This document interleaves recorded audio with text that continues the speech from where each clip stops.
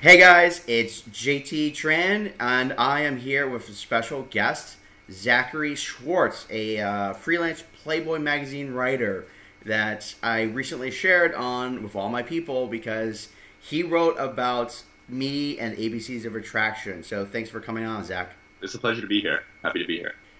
You've been sitting on this story for a long time, right? Yeah. And with Playboy itself, almost like 6 months. What was the birthing process like? Yeah. I mean, I feel like in mainstream culture, a lot of people really care about a lot of different minority issues, and they should, and that's a good thing. But the issue of Asian masculinity is very ignored and looked over and sort of dismissed, even mocked to a degree.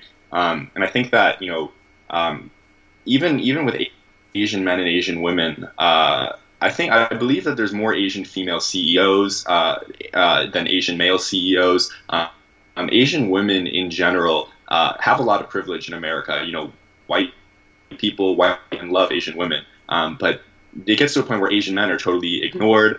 They're feminized, and what I've seen in the media when pitching this type of story, we actually talked about the way we met was because I did a story on Asian men, black women dating for Vice.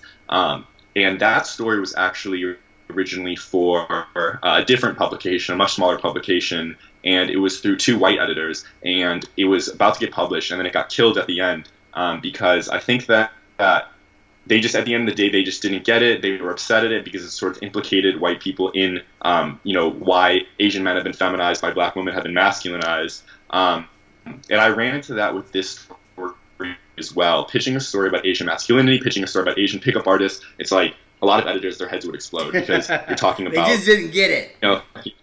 You're talking about Asian masculinity, which people sort of don't want to acknowledge that that's happened. You're talking about a pickup artist, which a lot of people have these preconceived notions of, and I have those preconceived notions, and I think that, to be fair, a lot of those are true about certain pickup artists. And I talked about in the article Julian Blanc, these white pickup artists who are disgusting human beings. But it's funny because that Asian men, black women dating piece, and then this piece itself, when it was ran through editors of color, the Asian men, black women dating piece, it was a black guy and an Asian guy. This piece, it was an Indian guy and a black woman. My editor for this piece was Anita Little, who was super open-minded. She was great. She was excellent. So was Shane Michael Singh, who was the executive editor for this piece.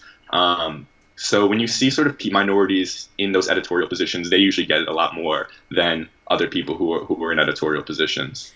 Yeah. So that was how this piece came about. Yeah, I was about to say... I found the right editor. I say it half jokingly that this is maybe the first positive article about Asian men in Playboy Magazine since Bruce Lee.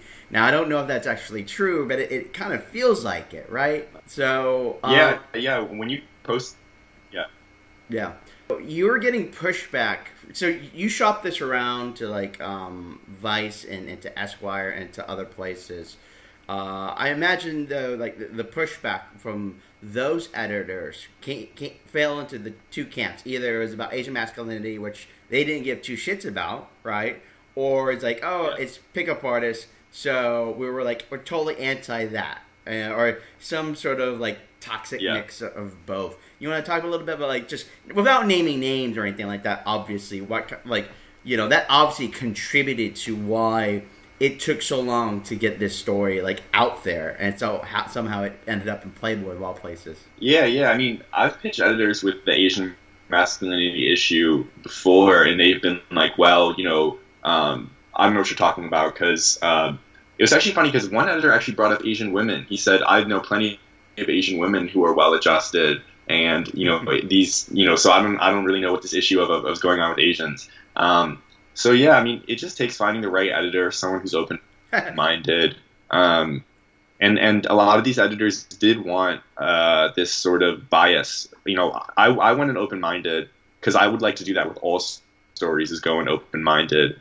But they were like, make sure you show that this doesn't work. Make sure that you show that pickup artistry doesn't work. And I was more like, okay, well, let's see what we have here. I think that there's obviously an element where if someone's selling you a dream, people selling dreams in general, are not to be trusted. But if someone's selling you improvement, it's like how to win friends and influence people. If you can learn how to become more charismatic, I found out that, through talking to you, through my research, you can obviously find out how to be more persuasive and attractive to the opposite sex, and that's women and men and women and everything in between. I know girls who've read books on seduction. So, and this is sort of the hypocrisy, I think, of the media is that, like, it's okay for women to learn seduction of men, but it's not necessarily okay for men to learn seduction of women. And I understand that there's like different standards.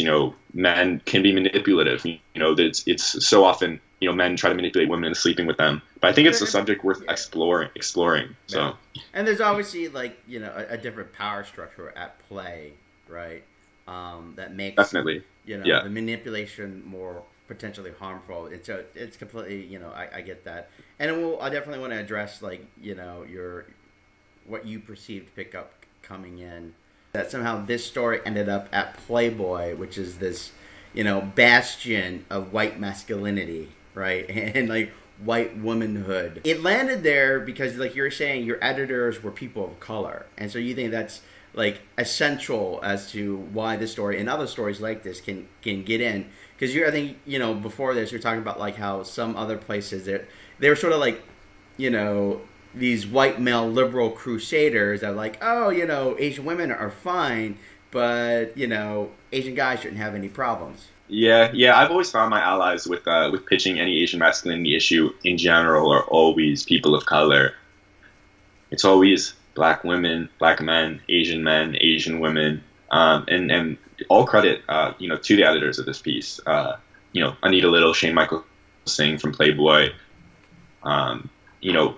for even, I don't even know if their politics necessarily were supportive of pickup, and I don't even know if wow, that's a whole another thing, but they were open-minded. They get it.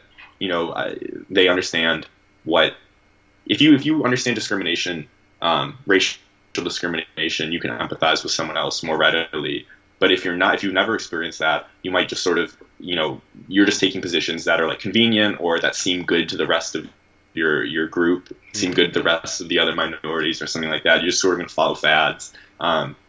So, yeah. Yeah. All right. So, thankfully we got the story published, but kind of circling all the way back and to the origin. So, like you were saying originally, how I think we ended up somehow connecting over that Vice story, Asian men, black women, and then we talked. And you sat in at one of my boot camps. So for our audience, like coming in, I know like your last name is Schwartz, but for our audience, you're Hapa, which you're half Asian, right? So you kind of have one foot in the white world, and one foot in the Asian world. But coming in, what was your perception of Asian masculinity? How you related to that, as well as your perception of what pickup art was like you said, that skepticism. Is this snake oil or is this real? Yeah, well, I felt passionate about Asian masculinity, and I'd done issues on it before because it's sort of this awakening moment when I got to college that I realized that a lot of my issues and sort of self-esteem issues had to do with the fact that growing up in Ohio, I don't know if I can never tell how Asian I actually look, but growing up in Ohio, I looked pretty Asian. People saw me as Asian. People called me chink, Chinese. But they called me the first word, which is a very harmful word. That destroyed me when someone called me that for the first time. So I had sort of went to college and realized that a lot of my issues about being a guy, like sort of the way I saw myself, and I wrote about in the article, is that I sort of took this role in my own friend group, and so did the other Asian guy, which is crazy. He was this Indian kid of sort of these like unmasculine, unsexual, like, we had our first kisses later than everyone else. We were sort of comic relief. And that a lot of that had to do with the way that I perceived myself. I looked at myself as Asian. I thought I had to play a role. And then I went to college, and thankfully all that disappeared. I had a girlfriend. I had girlfriends. I had a great time. But so I felt passionate about that, and I saw that Asian kids I grew up with in Ohio and how screwed over they were. These are kids who never had girlfriends. They were incels, involuntary celibates. And it was 100% because they were Asian, because girls didn't look at them the same, because they had just grown up without the same social skills. And then secondly, pickup artistry, I thought that was a joke. I thought that, and I wouldn't identify as someone who's a pickup artist or anything like that. But if someone was talking about how horrible they thought pickup artistry was, I would say, well, it's the art of attraction. I mean, Robert Greene wrote a book, The Art of Seduction, and the art of seduction is a thing that anyone can relate to. I think that if it's not manipulative, and if some guy needs it, it can be a positive thing. The way that How to Win Friends and Influence People by Dale Carnegie is a positive thing to give to someone who's totally uncharismatic. But yeah, I mean, my perception of it was like those pop-ups you get where it's like, I'm going to teach you how to seduce the woman of your dreams in 30 days. And I thought that was junk. I thought that was, I was intrigued, but I was like, of course this is a scam. And then I went to, then we met up and I learned more about the boot camp. I observed the boot camp and I saw a bunch of virginal Asian guys get some real, dating advice. That was what the article was about. It was even things like, I mean, it's something like smile. Like, I remember I had a very charismatic friend in my college, and I was always like, how do you get everyone on your side? How does everyone like you? And I remember we had an interaction with some like person, and this person was like kind of rude to me, and I was kind of rude to them. And we walked away, and he was like, dude, you didn't smile at all during that whole interaction. And then I was like, oh, so I should always smile. And then I started smiling, and that always helped me from then on. And then, that's dating advice. That's teaching. That's dating coaching. I mean, you talked about that. I mean, smiling is something that's positive. So even teaching someone to do that, it's self-improvement. Someone can get better at literally anything, including social things. And it kind of bothers me. And that's sort of why I wanted to write that article, was like, people who are practicing self-improvement or like, I don't know. I told about about this article before it came out, and sort of and they were sort of immediately like, what the hell, like, what's going on? And that's why I did want to write the article, is to be like, well, yeah, pickup artists can be a totally scummy thing, but hold on, we're working with a totally different power dynamic here. We're dealing with a racial dynamic. We're dealing with something where it's like, it's not like the negging. It's not like, I'm saying negative things to someone. So just to explain the entire background and the situation of the boot camp that you came in on, we actually had like 8 students, but 2 of them didn't want to be part of the story for privacy reasons. And 3 were Asian, 2 of them who were like Fabi Asian. And then we had like 3 Caucasian students. One was like European, the other 2 were like normal Americans. And, one of them was like Trevor, who was like that 6 foot tall, like good looking white guy, right? And so it wasn't meant to be like a pseudo competition or anything like that, but it was like, part of me was definitely proud. Not only did like my students get like a lot of results, but like the Asian students, they all hooked up, right? And they actually did a little bit better than our Caucasian students. So I want all my students to do well, but I definitely felt like kind of rooting for my Asian students, like the underdog. Yeah, well, I think Asians are the only like guys that are like have a moral impetus, like, and are like morally justified in like hooking up with like as many people as they can. Not saying that all Asian guys should do that, but I think that if you're like spreading, you're spreading love, you're giving girls who might never had a positive impression of an Asian guy a positive impression of an Asian guy. So, I think it's like a thing that Asian guys should be successful in dating. And, it's sort of like it's like morally justifiable for an Asian guy to be a playboy. And I think in this Me Too era and in sort of, I don't think it's right for all men to measure how much of a man they are by how many women they hook up with or anything like that. But I think for Asian guys, because it's totally on the opposite end, I think that, it's not a bad thing. It's actually a good. So I think the reason for what you call that moral justification is like, if you look at the difference in dating between like Asian men and Asian women, the studies have shown like Asian men, we start dating or lose our virginity when we're like 20. That's like the average age. But if you look at like Caucasian Americans or African Americans, it's like 16, 15. If you look at Asian American women, it's 19. And Asian American women actually have, not only do they date earlier, they have more sexual partners than Asian men.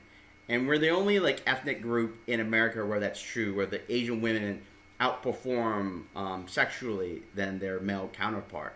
So, you know, goes back to what you mentioned previously, the idea of like that sort of white privilege by proxy, because they are desired. Yeah. And yes, it is fetishized, and it's, you know, it's not all, you know, unicorns and rainbows, because it's still a stereotype, but at the same time, they are getting some benefit from it, right? Yeah. And they are participating in that power structure. And you see that too in the half Asian community. On, you know, the Reddit subreddit, Hapas, a shout out to the subreddit, you know, biggest half Asian community online. They have this whole list of like half Asian women that are successful, and they're successful in every field. And then they have a list of like half Asian men that are successful, and it's like 4 guys. Okay. I think the first year they did it, they like put me on that list. And I'm not saying I'm like a super successful person by any means. It's just like, that's not saying that like I'm special in any way. It's saying that there's such a deficiency of like half Asian role models, and even Asian role models, that really felt the need to do. In fact, a lot of the half Asian role models are criminals. Not even, I shouldn't have said role models. Half Asian notable examples are Elliot Rodger and Daniel Holtzclaw, who are half Asian men who are convicted of sex crimes and murder. And in sexual rage, Daniel Holtzclaw was a horrible rapist, and Elliot Rodger was an incel. And then you have these half Asian women that are like porn stars, but also, you know, beautiful CEOs and very intelligent, successful women. But it's just saying that they're sexualized, you know, they can, and they're seen as very beautiful, and they can do whatever they want. You know, there's so many, you know, Olivia Munn's dating Aaron Rodgers.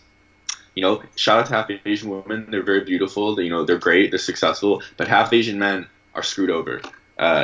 According to Hapas, and from what I've seen, there are a lot of psychosocial issues that come from being a half Asian man that has a white dad and an Asian mom, which is what I had, which maybe explains, you know, what's going on with me. But you know, I'm trying to get out of it. So that's why I try to, you know, write this stuff. Well, the thing is, I've had Hapa students before, and like the struggles that Hapas like you and just Asian men in general are very similar. I mean, there's a very large overlap. I mean, I don't really know if growing up it's that significantly, or how significant the difference is having, you know, one white parent, but you are looked upon as Asian and you are treated as Asian, and you know, maybe in some cases it's sort of worse in the fact that, you know, at least for me, I knew right off the bat, like, kind of obviously, like, my parents couldn't really teach me about American culture and how to fit in, you know, because they're like immigrants from Vietnam. But in your case, you might have a parent, and I've heard this, I don't know about your parents, but I've actually heard this from other students where like their dad just was like completely, not only was he oblivious, but he was like, no, you're not gonna encounter racism. You're basically white. It's like, no, Dad, I am not treated white. So, you know, I don't know if that was something that you encountered, but I've heard this, and I've heard this from like other students, where just having that white parent, you know, that ignorance, you know, sometimes even translate to pushback, like their racist, you know, experience, you know, was invalidated. Yeah, that's what my dad did, definitely. You know, he would say, you know, you don't even look Asian to me, all this other stuff. But you know, my dad was he's a great guy. He's actually different than a lot of like white men who marry Asian women. He was very knowledgeable about Asian culture. He always spoke highly of Asian men. But yeah, that was something that screwed with me, because people would call me, you know, chink or something like that, or girls would say to me like, I don't like you, you know, you're weird looking, you know, I'm not into you. Like I remember a girl trying to explain to me why girls weren't into me, and she was like, it's just like, you know, the way you look, like you're cute, but it's just like, she was literally saying this, and I didn't understand it then. But years later, I went to college and I wasn't surrounded by white girls anymore, and a lot of girls ended up liking me. And then I'm looking back and I'm like, I really think that it just had to do with the fact that I was Asian.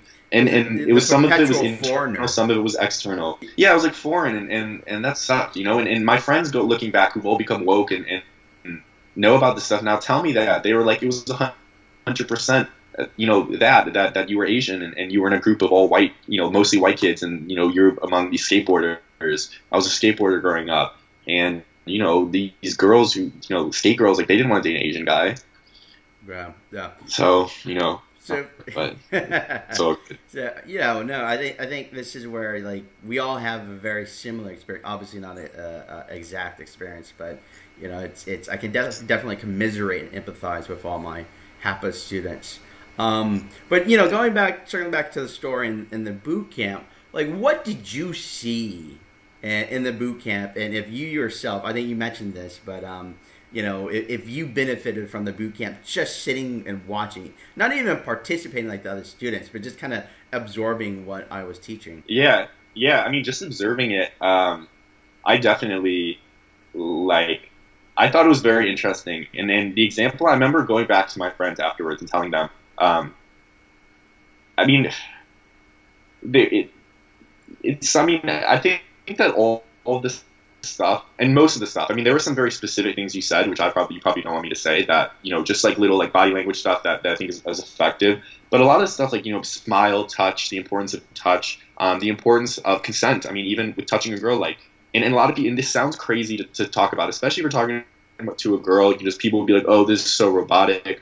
But you know, the importance of touching someone, and then if they drop back, not touching them again, that type of thing. Which is an important.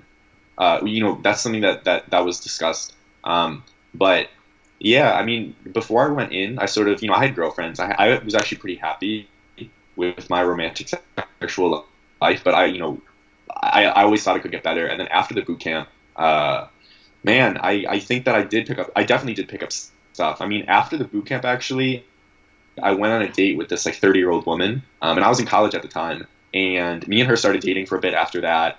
When I was in China the next summer, I like dated my teacher. It was like a secret affair, you know, stuff like that. And I don't think I ever told you that because now that the article's published, now we can talk freely and stuff like that. But I didn't want to tell you that because I sort of wanted to maintain this objectivity. But yeah, I mean, talk to some people and there's totally, you know, resistant to this idea. But a lot of guys and even some girls, open-minded people who are like, maybe what I can learn, are always like, okay, so like tell me what you learned. And then I'll tell them, and I'll always notice they're sort of listening with this sort of like, oh, like that makes so much sense.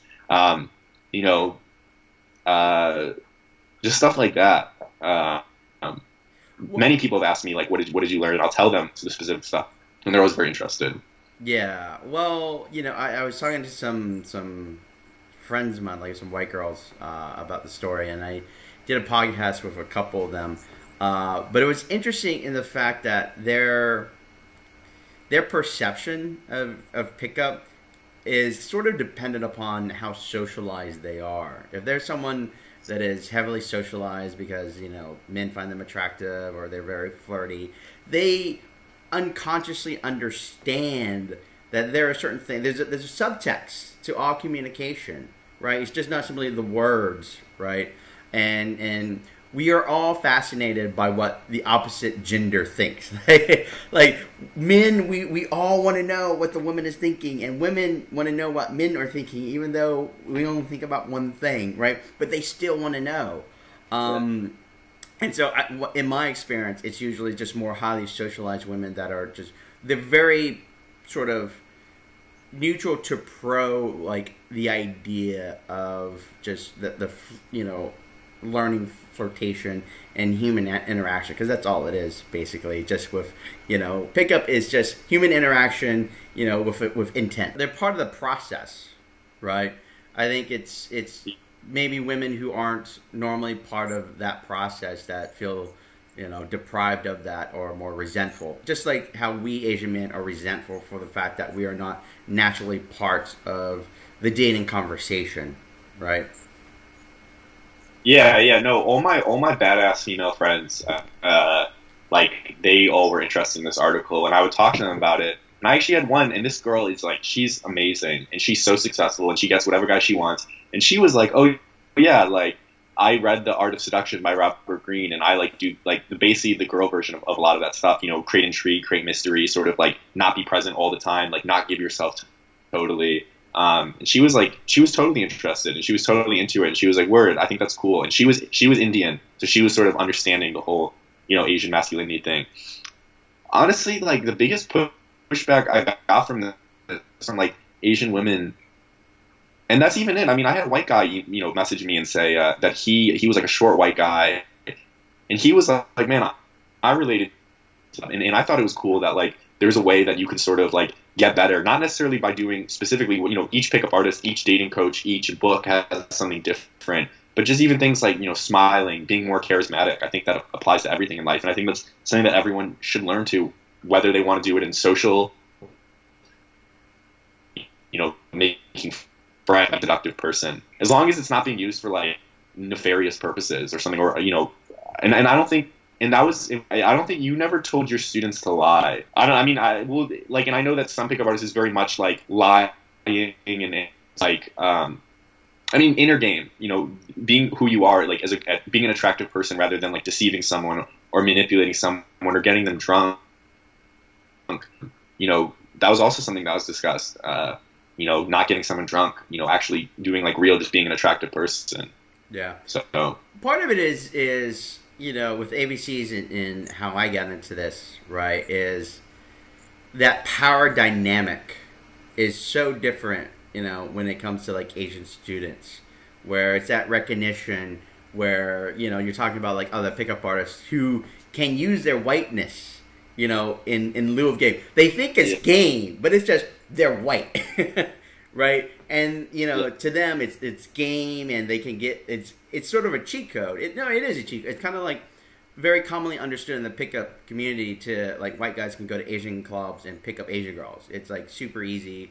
They can rack up the numbers, and so without that sort of understanding of the discrimination and the difference in power level, it is very easy to go to like the Cobra Kai school of pickup, where it's just like sweep the leg, don't care about the girl, it's like, get as much results, as possible, even if you're sacrificing your long-term like moral integrity. But for the rest of us, who don't have that privilege, right? When we understand what it's like to be discriminated against and to be on like sort of the opposite end, like I tell my students who are Asian and who are saying, oh, I don't like Hispanic girls or I don't like black girls, I tell them like, you need to be open to dating all girls, not just Asian girls, not just white girls, but you got to be open to dating black women and Latinas, because just like we Asian men, we hate that humiliating feeling of being judged by our manhood by our race, and that sexual racial discrimination. We should not impose it upon other women, So there's definitely like I do try to impart that to the students. But it's everybody's individual choice. I can only attempt to be a positive role model.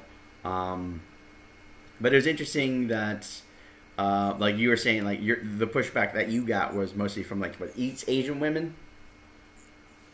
Yeah.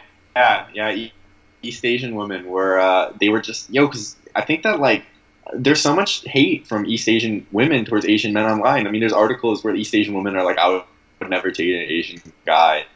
And, I have East Asian women friends that aren't like that are like, yeah, I don't date white guys. I would totally date an Asian guy. And those people, I love those girls to death. Like, they're great. But I've dated half Asian and Asian women who, like, I'm the first Asian guy they've ever been with. And they've only, like, ever dated white guys. And it's just, it's upsetting. And it's also, like, sometimes they sort of ignore. I mean, I remember talking about Asian masculinity in China with this group of Asian people, and this Asian American girl from my group was like trying to like fight me on this, and she was like, oh, like, male privilege. And I was like, if you understood more and like really just did like a lot of research and listening to like what Asian men are saying, you would realize that not necessarily for someone like me, but for other people, for other Asian guys, their male privilege is nearly canceled out by the fact that they're this sort of bumbling, like stumbling East Asian nerd. It's not true that other guys naturally respect them, or that even women respect them. They will look at them as sort of these sexual beings. So yeah, there was pushback. There was sort of like, oh, I think it's creepy, I think it's weird. And then I was just like, okay, well, if you had a brother, I know you have. There was this one girl who said something to me, and I was like, well, I know you have a brother, and you talk about how socially awkward he is. He doesn't leave his room. He's never had a girlfriend. He's 19. So what should he do? And she just didn't really have an answer. Yeah, yeah. Well, it's again, it's the idea of like of privilege by proxy. I know in the article you stated like how Asian women outmarry at a rate of something like 36%. And if you narrow that down to just to like Asian American born women, like Asian American, that figure is actually 54%, which means literally over half of Asian American born women, they will not choose us, and they will not choose us because we're Asian. And so there's very real, trophyism that's going on. I know there's a lot of like, oh, it's like, JT, why are you teaching Asian guys only to chase white women? Because that's like, this trophyism, blah, blah, blah. I'm not only teaching them women. I'm trying to teach them how to date, period, and how to date openly. Yeah. But the real trophyism, I think, is going on in the when it comes to like Asian, on both sides of the spectrum, like Asian women and white guys. And I get it. Like, quite frankly, there is a lot of positive benefit for an Asian woman to marry a white guy. Like, she changes her name. So all of a sudden, she's getting more job interviews.